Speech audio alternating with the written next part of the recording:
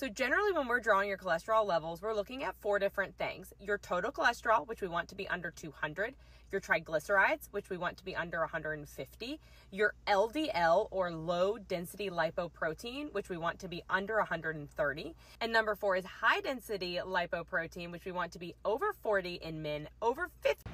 Let me help you out here. Those are the old guidelines from 2011. Those were changed in 2018. Sounds like you haven't really opened a book or read anything since 2018.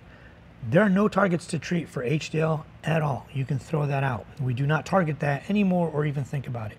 There are no targets to treat for triglycerides unless they are over 500. There are no targets to treat total cholesterol, and you've got it wrong anyways. It's 150 or less. The only thing that we target to treat is LDL cholesterol, and I've talked about it extensively. Most people need to be under 100. If you have a single risk factor, you need to be under 70. If you've already had a cardiovascular event, you need to be under 55. And if you've had multiple events or lipoprotein A or are super high risk, you need to be under 40.